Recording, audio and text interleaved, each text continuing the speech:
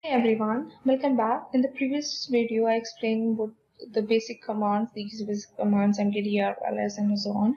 In this part of the video, I'm going to explain these two commands, and I hope you have watched the first part of the video and you also know how to add and manage users. For that, click on the links given in the description. So the next command that I'm going to talk about is chown, that stands for change owner. And what's the meaning of owner? See, when you create any file or folder that is owned by a certain user, fine. So how to check the user? ls space hyphen l, that's going to show you the listing of the folders and directories in a long format. And by the long format, as you can see, this is the longer format. This column after this it represents who is the owner of the file. Here the name of the user is the user itself, that's why you're getting all users here. All these files, the blue color are directories and black one are your files. These are owned by the user named user. And the next column, it represents the group, to which group these files and folders belongs, fine. So right now these the name of the user and the owner and the group are same, which is user itself. And how you can change it? See, the command is chown. First thing is I should have a user first, so I'm going to create a user first. If I apply in user add and press let's say I'm going to create a user green and press enter, of course you will get an error that the user command not found. Why? Because you have logged in as a simple user. You don't have, as a to create the user, you should know the you should have the rights of root. You can check, I'm sure you have watched the video before, previous video on users, and if you haven't watched it, go and just watch it before you know about the permissions and all, because you should know about the users first. Okay, so what I'm going to do, I'm just going to log in as a root. So it will ask for the password. Enter your password. You won't see anything, just enter your password and press enter. So now I have logged in as root, and if I apply ls space hyphen l, you will see there are different files and folders here. Why? Because when I was applying this command, I said apply this command on the users main directory. Now what I'm saying, that apply this command ls and show, that means show me the contents of main directory of root, not showing me the contents of the directory root. But what I wanted to do earlier, I can demonstrate you changing. As you can see here, the user is root, for HCL user is Jerry, and the group is cartoons, and this column is group, fine. So let me demonstrate you the example over here, fine. Let's say I want to change the owner of HP directory to, let's say, green. Okay, so let's add the user add green and press enter. So user green exists, I already have this user. Okay, so what I'm going to do, I'm going to add a group as well. So the command is group add and press just mention any group name, G123, that's the name of my group, and press enter. So I have the user green and I have the group G123. Command is simple, chown, and after that you will mention the name of the user, let's say green, colon, mention the name of the group 123, and mention the name of file or folder on which you want to apply the permission, and press enter. I want to check it again, ls space hyphen l, and as you can see, now the user has been made to the user is green now, and the group is G123. And one regarding this, I want to tell you about more about chown command. Okay, yeah. If you check about the full syntax, is like this. This is the complete syntax, fine. chown, you mention the username, colon, you mention the group name, space, file or folder name, find directory name. Let's say you want to change the username only. In the case you want to change the username only, what you will do, you will skip this portion, fine. You will mention chown username, then file or directory name. And if you want to change the group name only, you will skip this portion.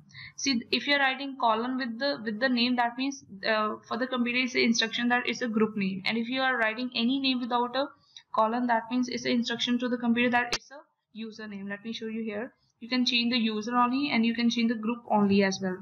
Let's say I want to change the user to Jerry instead of green. So what I'll do, chown, instead of green I want to make it Jerry, and press for which file and folder? HP, and press enter, and let's check it again. And now the Jerry has been made the user. So if you want to change the group only, what you will do? Column indicates I'm talking about the group. I want to change the group to, let's say, root, and press enter. Now the group has been changed to root. Clear?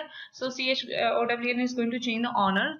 In the owner, in the sense, you are going to change the user and you are going to change the group. Now just to add to your knowledge, previously I was working with when I changed the owner, I was working with the main directory of root. Let's say I want to work with the other users directly, then what I have to do, see, if you check here, if I go into my computer, in your file system you have to know the hierarchy first. In your main system you have home. In home you have all the users. As you can see, user is here.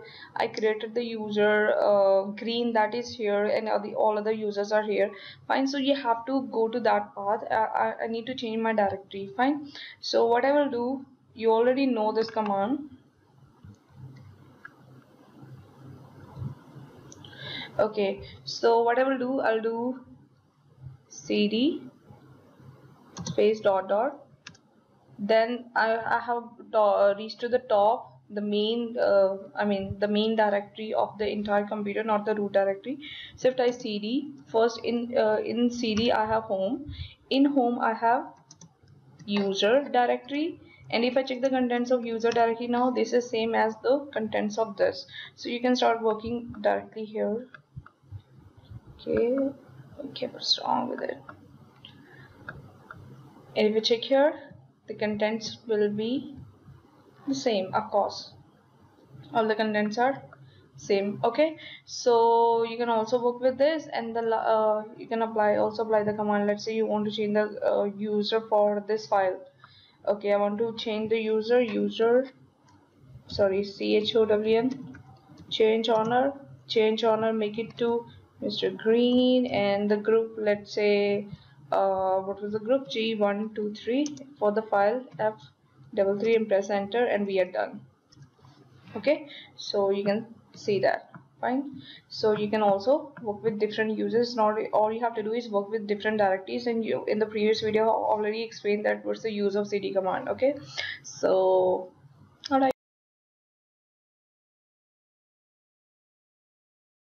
Let's talk about the second command, the next command, that is chmod, change mode. What's change mode? Change mode is going to change the permissions, these things.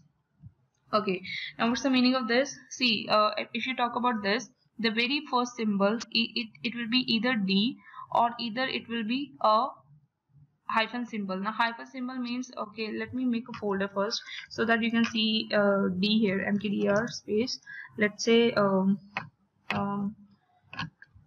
random folder, that's name, just any random name, fine. So if I apply ls space -l here, you can see this was a directory, and you can see here's a D here, and all these are files. That's why you are getting first thing is hyphen here. So first symbol that represents whether it's a directory or directory or file. After this, there are 9 different places. Now 9 different places are grouped into the set of 3. First 3 places, they represent the permission for user. Next 3 places, they represent the permission for group, and the last 3, they represent the permission for others. Now what's the meaning of this? See, when the first 3 places, why they are in 3 places? Because we have just 3 permissions for the in Linux: read, write, and execute. R stands for read, W stands for write, and X stands for execute. Okay, so that's why for user I can apply 3 permissions, for group I can apply 3 permissions, and for any other user, in the sense the owner who has the rights to this file or folder. And in computer, obviously there is not only a single user, there might be multiple users as well, and others means any other user which is not the owner. Fine. So let's talk about the command. See, if I apply chmod, let's say I don't want to give any permission to anyone for the file HP. Okay, so if I apply, okay, let me talk about this in detail. So let's come here. You have to learn about this simple modes. W stands for write, X for execute, R for read, U for user, G for group, O for others, A for all. Plus is you are going to add the permission, permission, and minus means you're going to remove the permission or you're going to delete the permission. Okay, so these are the symbols that we are going to use. Let me show you an example here now. Let's come back.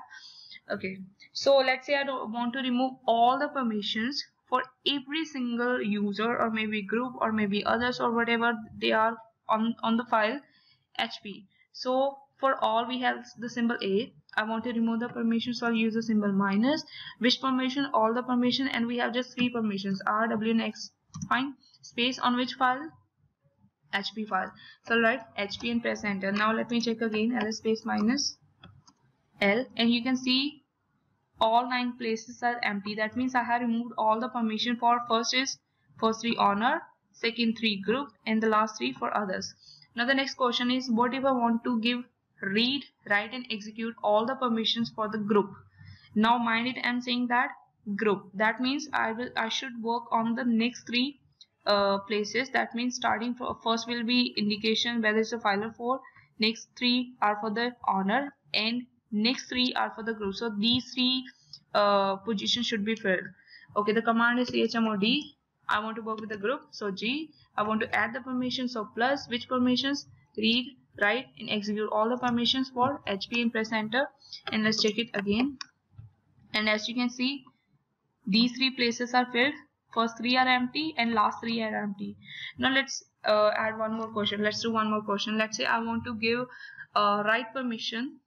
I want to give read and write permission for the user, remove the execute permission for the group, and give read permission only for the others. Okay, so chmod, what I want to do, I want to give read and write permission for the user.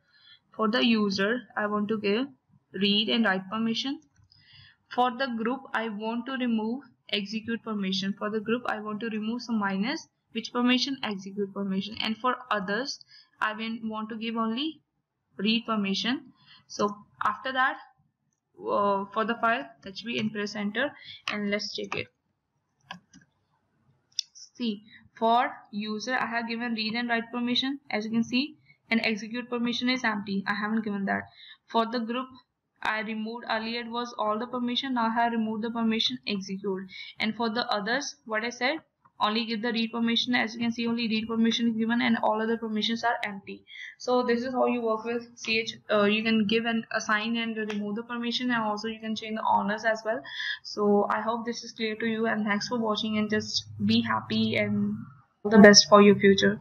Thank you.